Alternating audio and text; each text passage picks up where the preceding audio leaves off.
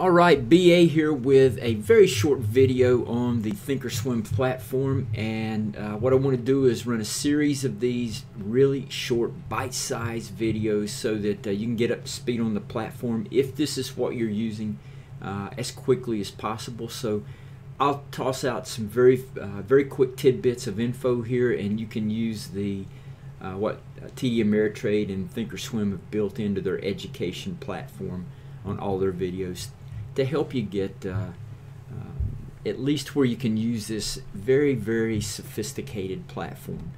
Alright, today's video is going to be opening the ThinkorSwim platform and the monitor tab, and that's all we're going to cover today. So when you open up your ThinkorSwim platform, the first thing you're going to see maybe is this home screen right here. If you get the home screen, all you have to do is click over here to the monitor tab to bring you back to the monitor. I have whenever the ThinkorSwim platform opens up for me, it diverts to all accounts. I have multiple accounts that I trade, so it defaults to this all account tab. Now if you want to, if you're ever doing a video or sharing anything with the ThinkorSwim platform, you'll see here I have all asterisks selected. It's because it's called the privacy key. So if you want to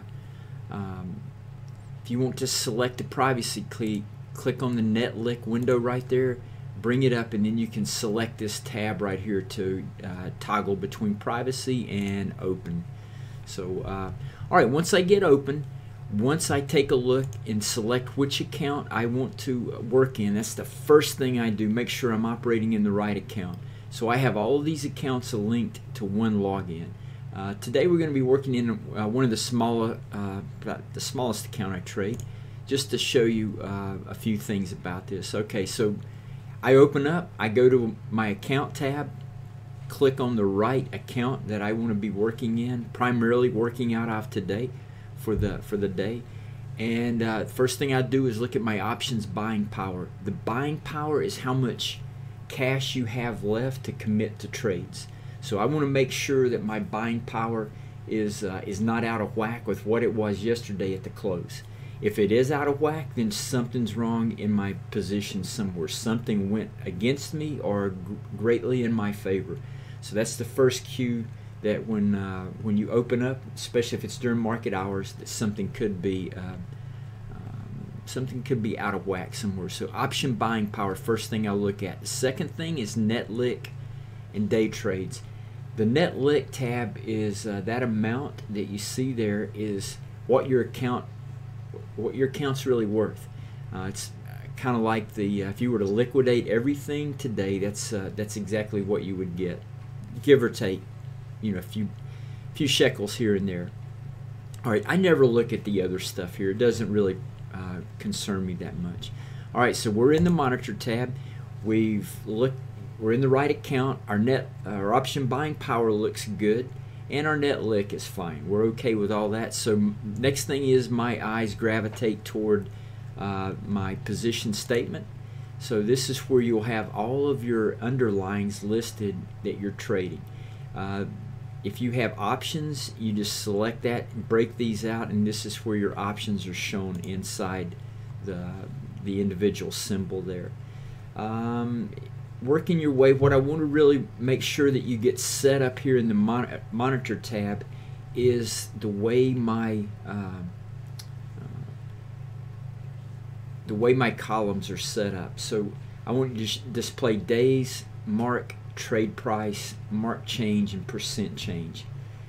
These will always remain the same. You won't change those, and the way you do that is go over here to click on this little customizable column gear. You'll get this window. So when you get this window, all you have to do is let's say we wanted to add delta to the column. I select it, hit add, and then you can move it up wherever you want it in the thing. We don't want delta on there because we're not selling options. Delta is really crucial when you have a short option program going, so we don't want that. What we want is quantity, number of days to expiration. This is for options positions, and the mark price The mark price is kind of like the last trade price that your stock or your option has traded at. The trade price, that's very crucial. This is what I use to calculate my profit targets off of. This right here, you want mark change and then percent change.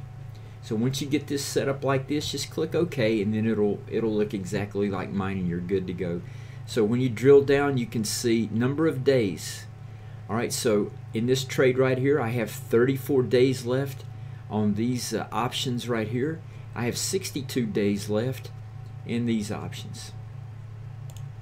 All right, that's what that's all about. So you can see here, trade price, this is what I bought these puts for, and mark price is what they're currently valued at. So we have a slight profit in those, to the tune of about $780. So your P&L open is how much profit and loss you have since you've initiated the position. P&L day is just the daily's gains or losses. That's all that is.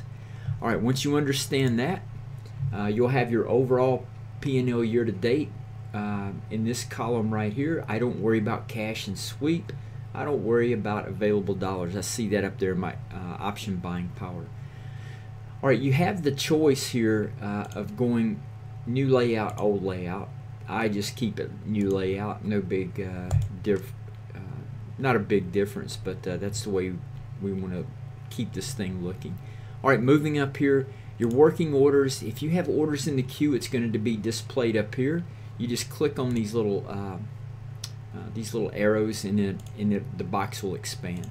All right, for the day, for any field orders, you can look at the end of the day and see what you were filled or what you were canceled on. So that's how you see that.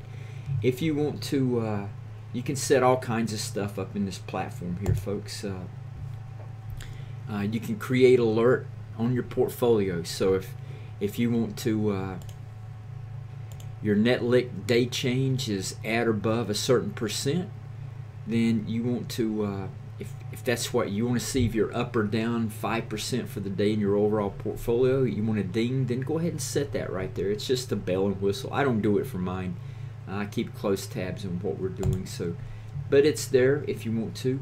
Anything in this platform can be exported to Excel. It exports it to a CSV file, and then you can save it as an Excel workbook.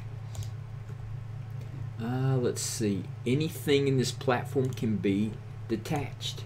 You can detach this window right here if you have multiple screens and you want to keep this up, and you can roll it out to another monitor if you wanted to see that, and use this page, this new page right here, as like a chart tab. And then you've got your monitor tab to the left, chart tabs right in front of you. So everything in this platform can be detached and moved to a different monitor.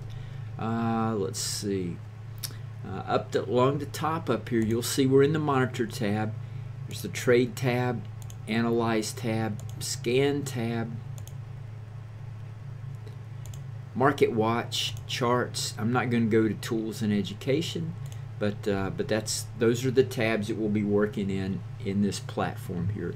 So what I'd like to do first off is make sure that you get set up. The ThinkorSwim platform was developed so that you didn't have to type anything in. It was built for a point-and-click platform, so you could just roll over here. We're not going to set up watch lists today. That's another video. But you could click here and go over to charts. So we want to see what data is. It automatically populates. You can go over if you want to trade it. It's automatically populated here in your options chain. For the Analyze tab, it's populated there. So that's just a neat feature of this, that once you set this up like this, you will be able to navigate across the platform. Again, we're not going to set that up today. Just wanted to introduce it to you. When we get to watch list setups and charts and all that good stuff, then we'll make sure that you are linked in. Another neat feature on the monitor tab right here that you want to, it's available at any tab that you're operating in, but I want to cover here first off is support and chat. They have a lot of really neat features built in here. Live support is one. Anything that you need to ask the question about, create a support request. These guys are very responsive, and they will get back to you very quickly on anything that you ask. You just open it up, select a department, fill it in, whatever it is. You know, commission rates. If you want to, hey, change my commission rates, send them a little blurb in there to change your commission rates. Everybody needs to get to $1 per option contract. That's what you need to get to. So we're having a little trouble getting the newer members down below $1.50. You don't want the internet charge. That's more expensive. If you're trading 100 contracts every time you step up the bat, that internet-based commission fee is probably better for you. But if you're trading, you know, under 15 contracts every time you step up to the bat, it's better to do it, you know, $1 per contract. But whatever you want to ask them, that feature is there. They have all kinds of neat chat rooms in here that are just, you know, Benzinga Squawk. You can watch, you can listen, you can hear Benzinga Charlie make all the calls in the market. Very popular chat room is Shadow Trader. There's roughly, I think, about 2,400 people that sign into this every day. I usually pull it up to watch it because Brad, the guy that moderates this, has a lot of neat charts up that I like to watch for internal, how the internals of the markets look. So all these things are available here in this platform. Just kick the tires. Any message you get, this will be flashing right here. Setup tab, we'll talk about that in just as we move through the platform. All right, guys, I think that is all I need to cover for the first lesson here. Not much to set up in the first one, but the subsequent videos there will be. So anyway, this is B8 signing out, and look,